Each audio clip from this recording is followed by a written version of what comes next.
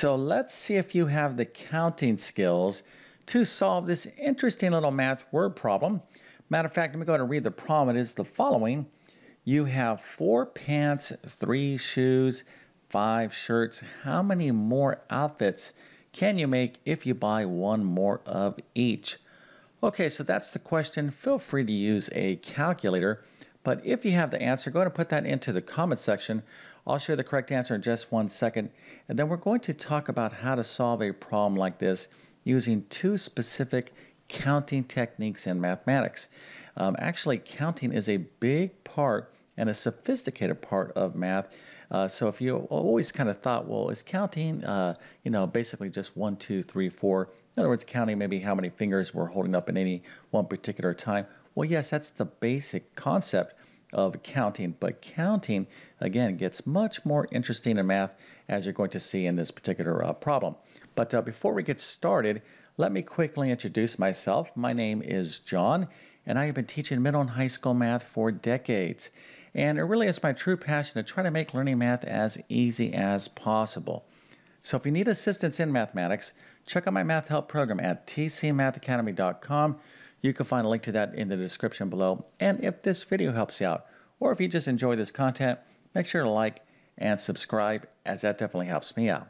Okay, so let's go ahead and take a look at the question again. So in our wardrobe, we have 4 pairs of pants, 3 shoes, 5 shirts, and we want to construct these unique outfits. But how many more outfits can we make if we add one more of these items, i.e. we get one more pants, shoes, and shirts into our wardrobe? How many more exciting clothing outfits can we make? Well, the answer is 60.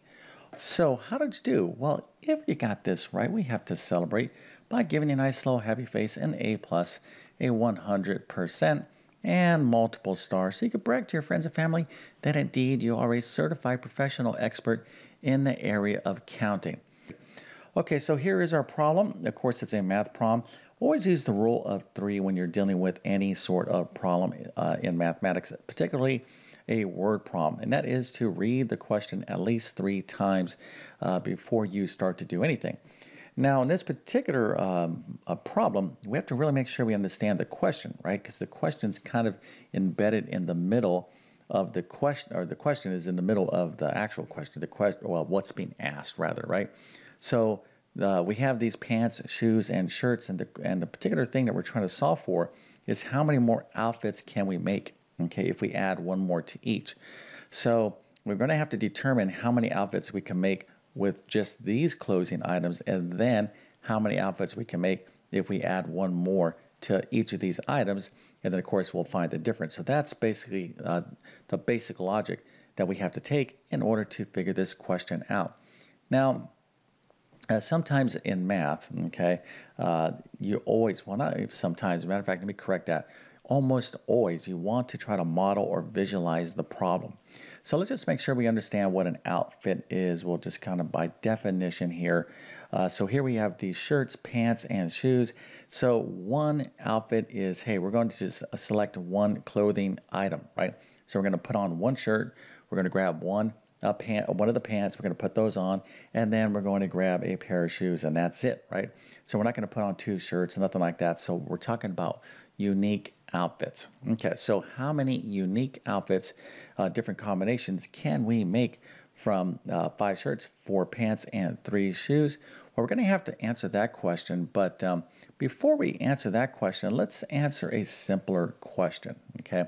In other words, let's do a kind of a easier version of this problem, okay? Because if we understand the easier version of this problem, then we'll have the techniques and methods to solve the main problem. All right, so let's talk about 2 shirts, 2 pants, and 3 shoes, because this could be much more manageable for those of you that want to, kind of grab some clothing items from your closet. So let's just see how many unique outfits we can make with 2 shirts, 2 pants, and 3 shoes. Okay, so in mathematics, you basically can approach a problem like this. This is a counting problem, right? So the question is how many? Okay, so how many means what? Well, we're saying how many cars do you see? Okay, so here is a vehicle, And here is another vehicle. If I'm saying how many, well, what am I asked to do? Well, I'm asked to count, right? Oh, I see 1 and 2 cars, right? So here, if I'm asking how many outfits, this is, we're talking about a counting problem. So you got to be able to recognize these type of problems in math. But once you are dealing with a counting problem, there's typically 2 ways you can solve these problems. Now, the first is something called a tree diagram. I want to show you an example of this in a second. And then we have this thing called the fundamental counting principle. Okay, so we're going to talk about both of these. And this principle right here is extremely important in mathematics, and you'll see why. It's going to make our life really easy. But first, let's go ahead and count by using a tree diagram. All right, so again, we're going to figure out we have 2 shirts, 2 pants, and 3 shoes. How many outfits can we make? Well, let's go down here and just kind of construct something real quick. So we have 2 shirts. Let's just grab one of the shirts. We'll call that shirt 1. Okay, so we have shirt 1, we have 2 pants. Okay, so we'll grab one pants, and let's say we'll call that pants 1. All right, so with this shirt and this first pants right there, pants 1, then we have these shoes. We have 3 shoes, right? So let's go back and make sure. Okay, yes, we have 3 shoes. So we can have this shirt, this pants, and then we have this pair of shoes, or we can have this one or this one. So along this tree diagram, this is what we call a tree because, these are like branches. This is a unique outfit. Okay, so in other words, we can have this shirt, this pants, these shoes right here. Maybe these are sneakers, maybe these are dress shoes, sandals, whatever the case. But this is one outfit. Okay, now here we can have this shirt, same pants, but these shoes, that's another outfit, or these shoes, that's another outfit. So we can just kind of go through this variations of different combinations, and you can see from this shirt, if we select that shirt, okay, we can over here select the other pair of pants, and then of course we have our different options of shoes. So with this shirt, shirt 1, okay, there's 6 outfits we could construct, 6 unique outfits. Well, if that's the case, well, how about if we use the other shirt? Well, we're going to go through the same thing, right? So now we have a different shirt, but we're going to end up with 6 unique outfits with the other shirt as well. Okay, so how many total outfits can we make with 2 shirts, 2 pants, and 3 shoes? Well, 6 outfits and 6 outfits. It looks like we can make 12 total outfits from 2 shirts, 2 pants, and 3 shoes. So let's take a look at this pattern here. Okay, we have 2, 2, and 3. Well, if we can make 12 total outfits, 2 times 2 times 3, 2 times 2 is 4, 4 times 3 is 12. So it appears that instead of making this tree diagram, we just multiply all these things together and we would have had the right answer. And some of you were probably thinking in these terms, but how how can you be really certain that in fact, you're doing this right? Well, you can verify it by using a tree diagram, right? But we're going to get into something really important right now, and that is called the fundamental counting principle.